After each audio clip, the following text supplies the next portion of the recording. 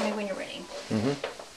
We're going to sew along our line, or just, as I said, just inside our line. I'm going to set my needle into my fabric just a hair inside that line. I have a red center mark on my presser foot, and I'm going to use that as my guideline.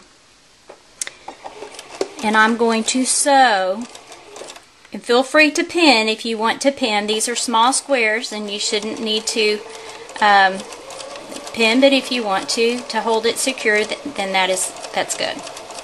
I notice that I am within a needle distance from that line. My needle is actually touching that line on the inside.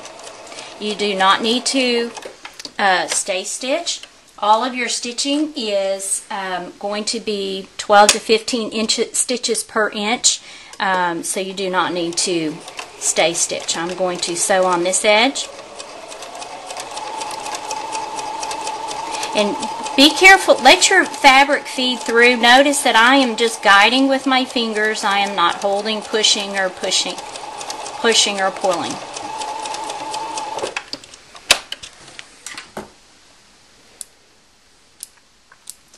Once you have done this, you may either cut with your scissors, or you can use your rotary cutter.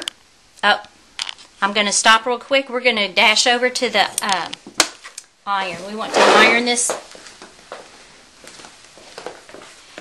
Notice that when I iron, my lines are going to go away.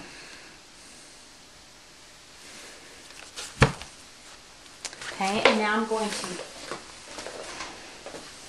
cut this. And again, you may use your rotary cutter and you may use your scissors. You are going to cut down the center of your lines. Your next step is to press.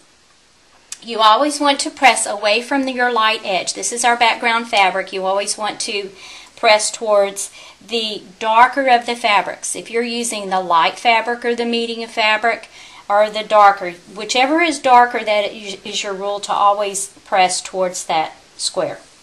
When you are pressing with your iron, you do not want to press, or you do not want to push. You want to be very careful not to stretch your block.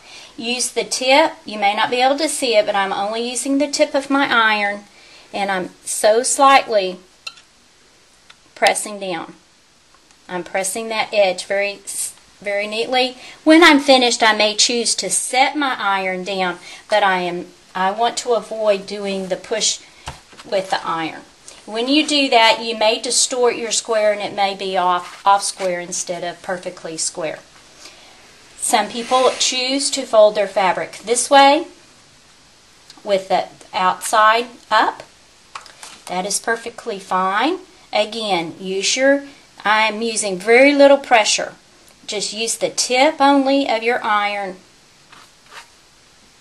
and then if you wish, you can press. Your squares are perfectly square.